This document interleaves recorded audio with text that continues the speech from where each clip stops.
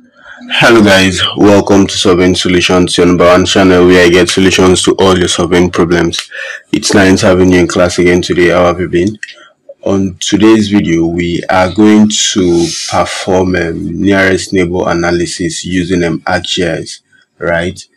I haven't used QGIS for the same exercise.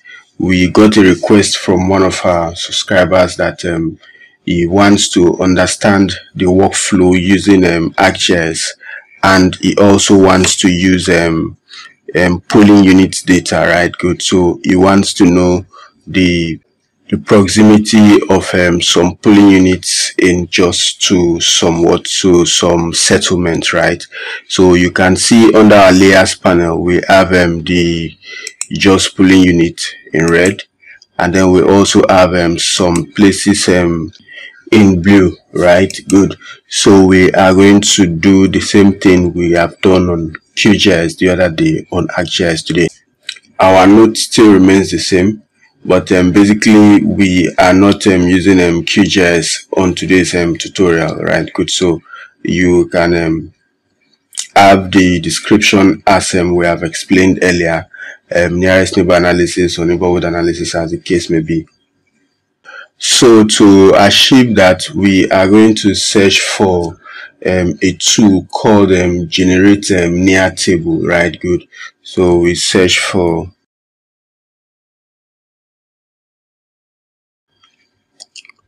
good. So we have what generate near table under analysis. So what does it do? The brief description here states that it calculates distance and other proximity information between features in one or more feature class or layer, right? Good. Unlike the near tool, because there's a similar tool called the near tool, which actually modifies the input. The generate near table writes results to a new standalone table and supports finding more than one near feature, right? Good. Now let's practicalize what we are going to achieve using this generate near table. So the input feature is the same thing as the source, right? Good. So we use the drop down. Our source is the polling unit, right? Then the near features are actually the places, right? Good. So on the QGIS video, or on the video where we use QGIS, I made some emphasis on using a projected coordinate reference system for most of our data, if not for all of our data, right? Good. So if we still try to right click and then come up to the properties, you are going to see projected coordinate system. You are going to see UTM zone 32, right? Similarly, for the places layer, we also did the same thing by ensuring that we have our coordinates in a projected coordinate system, right? Good. So having achieved that, we have confirmed that our units will be in the linear units, right? Good. So we left our units to be either in meters or kilometers. So on today's tutorial, let's leave it on meters. Now there are other options. The output table, remember it says that it creates a table, right? Generates near table writes results on a new standalone table, right? Good. So that's the same output table that you have seen. So by default, it has created it on on a directory. So we are going to leave it like that. Then the next thing is the location. Now this checking and unchecking of this location is actually very important because it is going to help us in the visualization of our data. It is left optional, however, it's actually very important. Now let's read the description. It specifies whether the x and y coordinates of the input features and the nearest location of the near feature will be written to the from x, from y, near x, and near y fields, right? When we get to the point where we have our table being generated, we are going to see this field, and then as we proceed in the tutorial, we are going to see the effect of having this location field checked, right? Good. So we can actually leave the angle. We are going to leave it off, right? Good. So the maximum number of closest matches. Let's leave that as optional. Then for the method, we are going to leave it what by the default planar, right? Good. And there is what a description here, or the help that also describes why it should be planar or what geodesic, right? So having updated all of these parameters of the generate near table, we can click on OK. Good.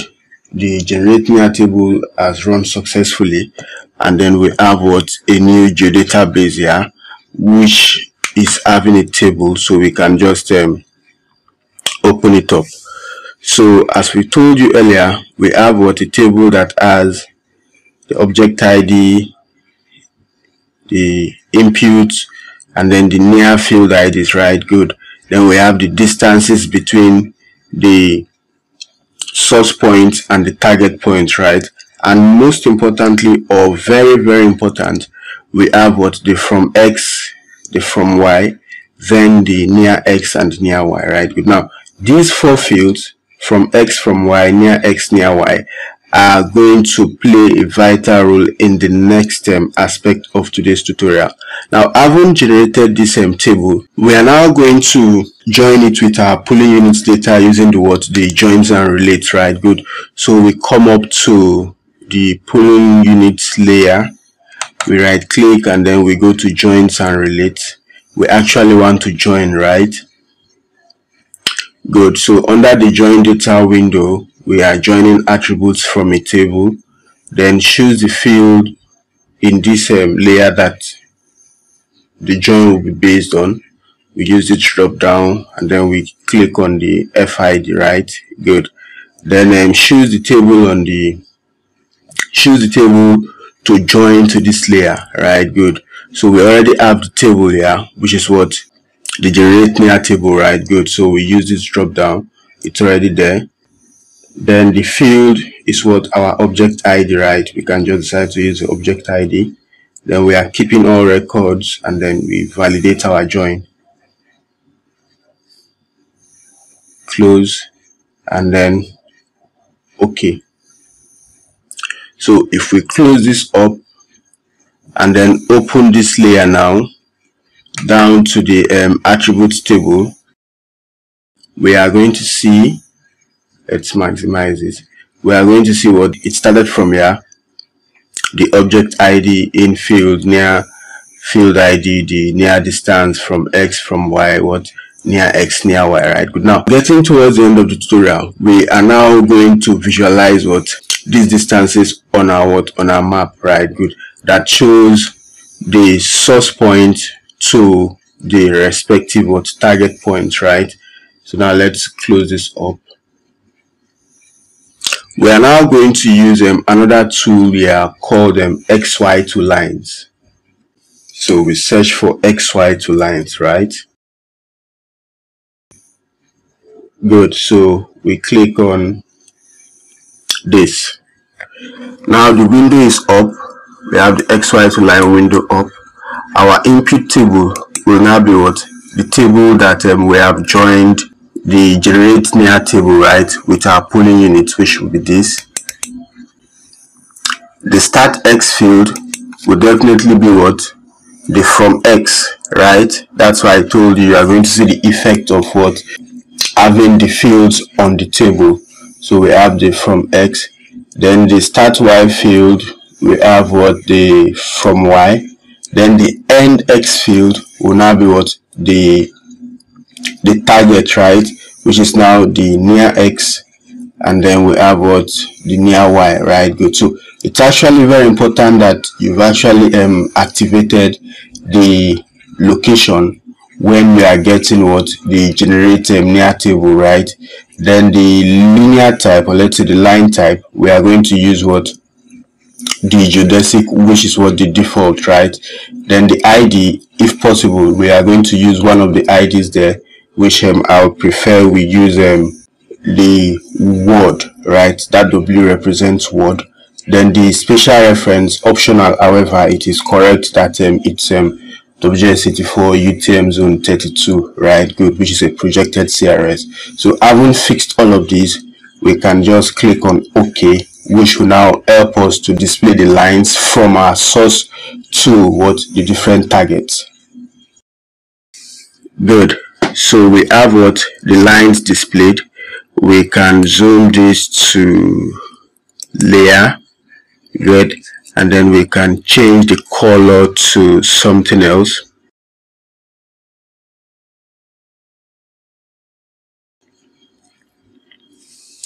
So we can do well by working on the labels.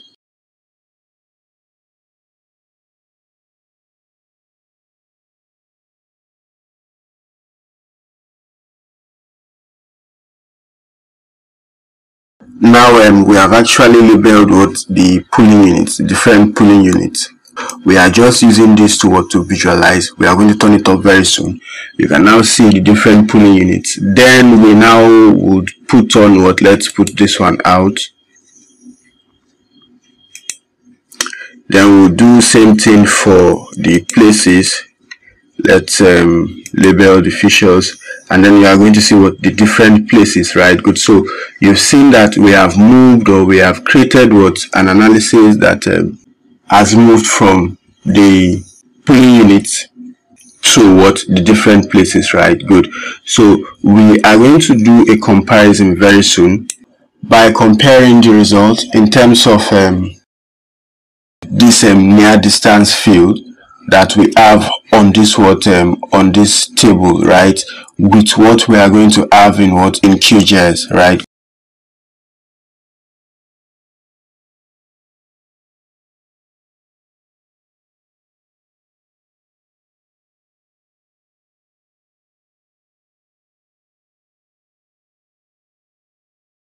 Good. So we have actually achieved the same result using QGIS, which we have done in our previous video. However, we want to compare the hub distance and then possibly what the hub name, right? Good. Now, and the workflows are actually different, but we can do with what the results we have. So we come up to our ArcMap, then we go to the table. Good. So I can just keep it there,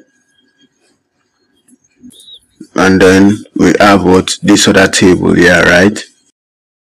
So if we compare the fields that we have from here, good, the near distance with what we have under the distance field, which is what the hub distance, we are going to see that the values are similar. We have 185 here, we have 185, we have 345. Differences are in the decimal, right? Good. We have 935, 935, and if we keep scrolling down to maybe any other ID, would be having corresponding distances, right? Good. And on QGIS, the hub name has been identified, which means from this pooling unit down to maybe this hub, or from this hub down to the pooling unit has actually been defined here on our attributes table, right? Good.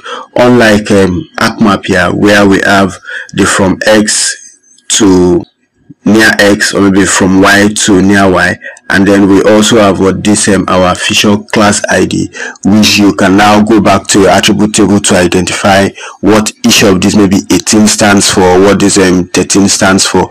Like for the first line, which we used as our reference, let's scroll up to the first line. We have Buruku as the hub name. However, we have 22 here. So if you go back to your database, you are going to find out that perhaps 22 is Buruku. And then if you also scroll down, you are going to see that from 0, let's say from 1, ArcGIS starts from 1. However, QGIS starts from ArcGIS starts from 0, rather QGIS starts from 1. So you see that from that 1 down to, we have about 50, we are having the same 22. So if we also wash down to 50, maybe we are going to have the same 22, right? Good. So you see 49, which is actually 50 for QGIS. So we have 22 somewhere around there before we have 20. And then you also see that we have what top, which is 51. And then you now see that the attributes table are actually similar, but they have used different fields and then different description of the fields to present what the result. So the top here, which is 51, is actually what the 20 here. Where do we have it, which is the 20 here, right? Good. Now the 51 will now continue from 52 here, which is what the 52 here, which is what the buruku, right? Good, down to wherever it stops. So we have been able to show you using QGIS and then using ArcGIS to achieve or to carry out this nearest neighbor analysis, or maybe the neighborhood analysis, right? Good. So thanks for coming to class. If you would also want us to help you do similar stuff, you can as well reach out to us, and then we'll get back to you as soon as possible. If you have any question, comment, contribution, leave it on the comment section, and we are going to get back to you as soon as possible.